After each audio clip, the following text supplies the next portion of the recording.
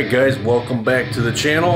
In this video I'm going to show you a start to finish on my Jackson Soloist. I'm finally going to take and ebonize this fretboard, so I got it pretty much prepped, ready to go for sanding. I tape all this off so I don't get any kind of dust, any kind of debris going on in there. And of course I'm watching Ola, as you can see. Always watching Ola. But no, we're ready to go with this, so this is the first step of this and show you as I go, and let's get started. A couple things I want to note before I go too much further on this is the information where I got to do this. Now there's many other ways that you can do this, but just this source of information that I used to obtain this look that I got on my Bastard V, which I'm going to get the same look on this guitar, is so it's an article on Instructables.com. All I did was Google Ebonizing Rosewood Fretboard and all the information was right there. I'll share the link with you guys in the description. But before I go too much further, I do have 3 frets down, which I'm going to show you guys right now. So what I'm doing is I got 220 grit sandpaper here. Now if that sounds like too rough of a sandpaper for you, you could go up to about 400, maybe 600 grit. But what you want to do if you got like 220 grit like I have here is just very, very, very lightly sand with the grain. And obviously when you get closer to these frets, you might have to go across just a little bit. And if you just want to take those lines out, all you got to do is just go back over with the grain and it'll go right away. But where I'm having a little bit of a problem, I knew this was going to be a little bit more work involved on this guitar, is when you come up to these shark fin inlays like this, just got to be really, really careful. Just take your time and try to get this shine off here, this particular color, and get it to that look right there. Once that goes away and you have a result, a look like this, you're ready to move on to the next fret. So just figured I'd make note of that before I move any further. And I'm trying to keep this camera away from the guitar because this thing's a little bit expensive and I don't want to get a lot of dust in it. So a quick progress report on where I'm at so far. I'm about 78 and 5/16% done so far.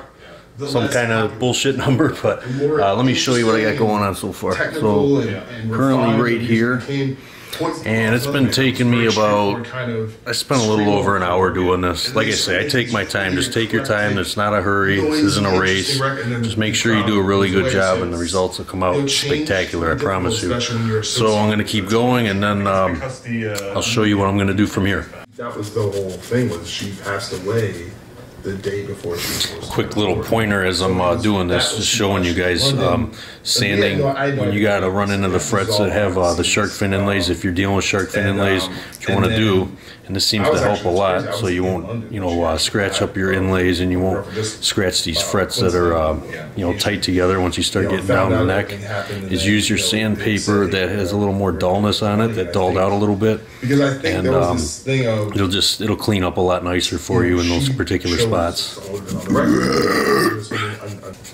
Good one, Frasard. Alright, just about finished with the sanding process. Before I jump to the next thing, which is hitting this with mineral spirits, just to kind of suck everything off the fretboard. What I like to do, I go a little bit beyond that, and I will take a vacuum and I'll just kind of suck everything up before I apply the mineral spirits. But before I get to that step, I just kind of want to go over and make sure I didn't miss anything. I'm very meticulous with this stuff because I really took my time with the Bastard V and it just came out immaculate. So I want the same for this one. But we're just gonna kind of go over here and take a look. If I see any shiny spots that I might have missed or overlooked, just hit them real quick. And before moving on to the next step, then obviously if I have any little surface scratches that need, like right here, this just needs to be hit real lightly, real quick.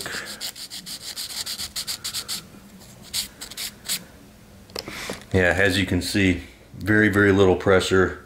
Don't get aggressive on it. Just be real light with it, real patient, and it comes out looking really, really good. And I'll show you guys when we get to that part.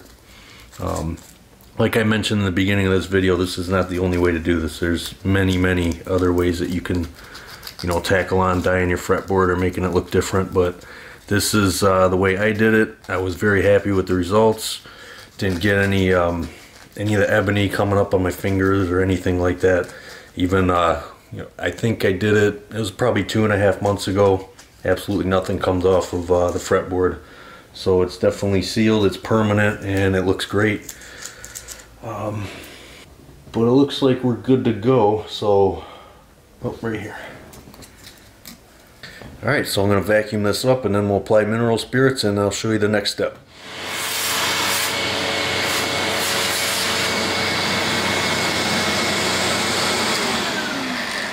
And of course we got to document the process. Get some guitar selfies. That light's kind of fucking me right now though. Try another angular angle. There we go, that's pretty damn good right there. It's hot, it's hot. I was not responsible, but I made a contact for Michael Rocky. Super still with them. You still got those small screwdrivers? The oldest setters. Oh, I got them all, dude. Yep, I got them on my computer desk. I'll grab them for you. Yeah, I mean, Swordwork has them as well.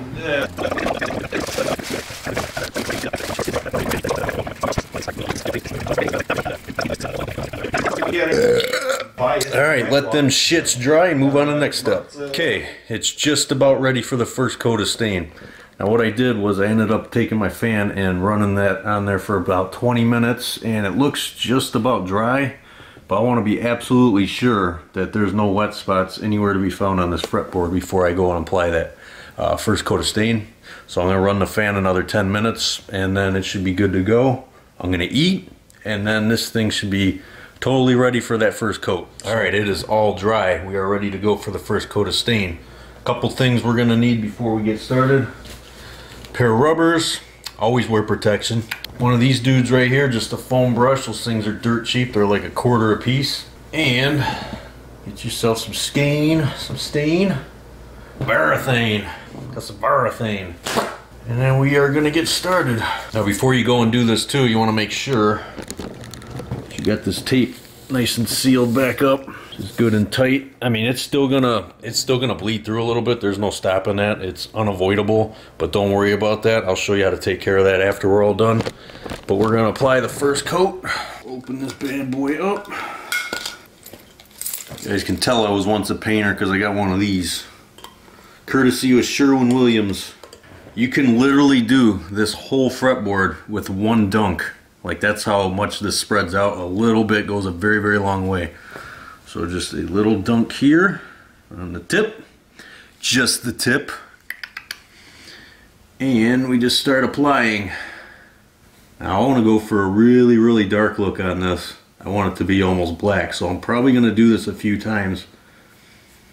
So what I'll do is I'll apply the first coat, let it set for a good 15 to 20 minutes, wipe off the surface excess, coat it again, give it like another 20 minutes, maybe half hour, dab off the excess again. I just take an old t-shirt, that's more than efficient, and then take a look at it again and see if it's going to need a third coat, which I believe it will.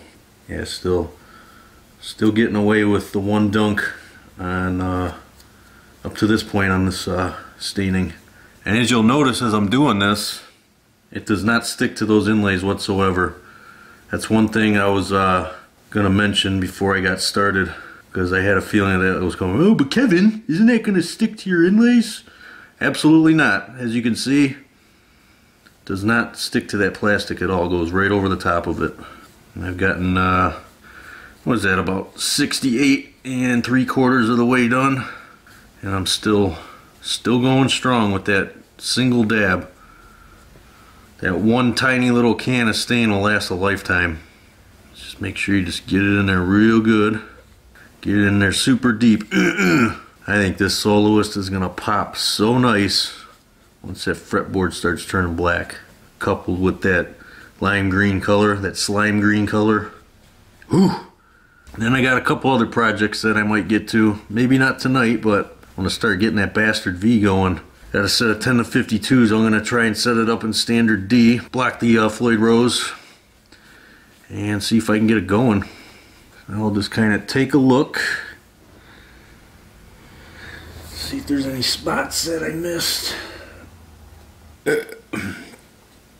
Just make sure you get all that stain in there. Leave no stone unturned.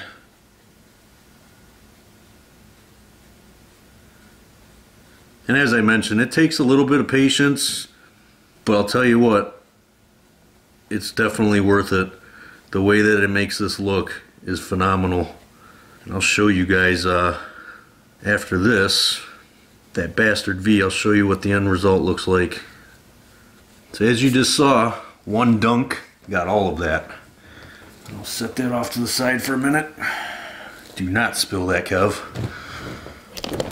Alright, follow me. Follow me. So this is the bastard up here.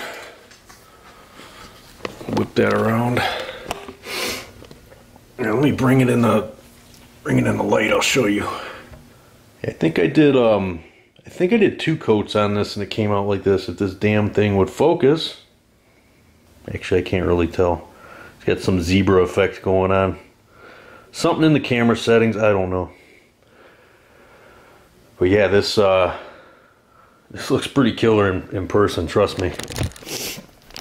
So, now we're gonna let that dry, like I said, for about 15 to 20 minutes. Wipe the excess off, and then I'll apply a second coat. Give that one 20 minutes to a half hour at the most, and then wipe that excess off again. Decide if I need a third coat or not. But as right now, see him? I got a little bit of a fun challenge to do on Instagram. So I gotta post me a sick riff, and I will share that in this video. I'll show you guys. So stay tuned. I'll be right back.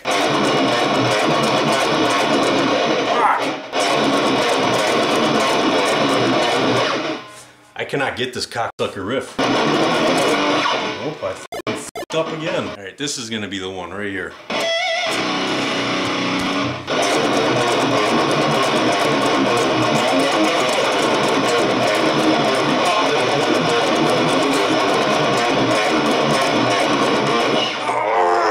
Can't feel my fingers, dude.